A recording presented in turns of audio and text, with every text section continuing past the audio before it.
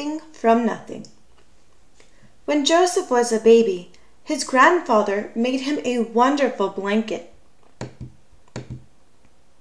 to keep him warm and cozy and to chase away bad dreams. But as Joseph grew older, the wonderful blanket grew older too. One day, his mother said to him, "Joseph, look at your blanket. It's frazzled, it's worn, it's unsightly, it's torn. It's time to throw it out." "Grandpa can fix it," Joseph said. Joseph's grandfather took the blanket and turned it around and round. He said, as his scissors went snip, snip, snip, and his needle flew in and out and in and out. "There's just enough material here to make a wonderful jacket." Joseph put on the wonderful jacket and went outside to play. But as Joseph grew older, the wonderful jacket grew older too. One day his mother said to him, "Joseph, look at your jacket. It's shrunken and small, doesn't fit you at all. It is time to throw it out." "Grandpa can fix it," Joseph said. Joseph's grandfather took the jacket and turned it round and round. He said, as his scissors went snip, snip, snip, and his needle flew in and out and in and out. "There's just enough material here to make a wonderful vest." Joseph wore the wonderful vest to school the very next day. But as Joseph grew older, the wonderful vest grew older too.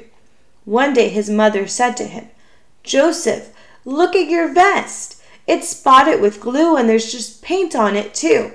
It is time to throw it out." "Grandpa can fix it," Joseph said.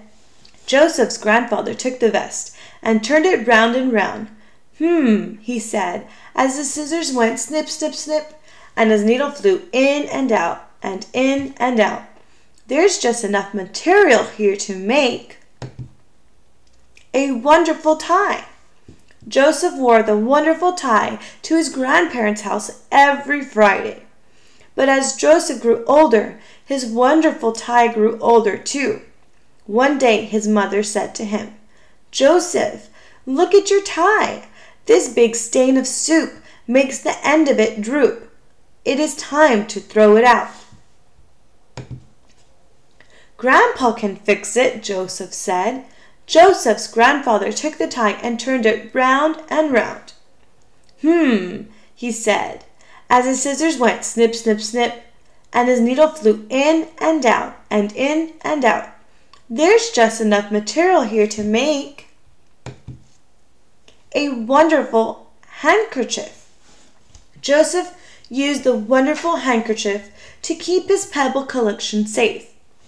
But as Joseph grew older, his wonderful handkerchief grew older too. One day his mother said to him, "Joseph, look at your handkerchief. It's been used till it's tattered, it's splotched, and it's splattered. It is time to throw it out." "Grandpa can fix it," Joseph said. Joseph's grandfather took the handkerchief and turned it round and round. He said, as his scissors went snip, snip, snip, and his needle flew in and out and in and out. "There's just enough material here to make a wonderful button." Joseph wore the wonderful button on his suspenders to hold his pants up. One day, his mother said to him, "Joseph, where is your button?" Joseph looked. It was gone. He searched everywhere, but he could not find it. Joseph ran down to his grandfather's house. "My button, my wonderful button is lost." His mother ran after him. "Joseph, listen to me. The button is gone, finished, kaput. Even your grandfather can't make something from nothing." Joseph's grandfather shook his head sadly. "I'm afraid that your mother is right," he said. The next day, Joseph went to school. He said, as his pen went scritch, scratch, scritch, scratch. over the paper. There's just enough material here to make a wonderful story. The end.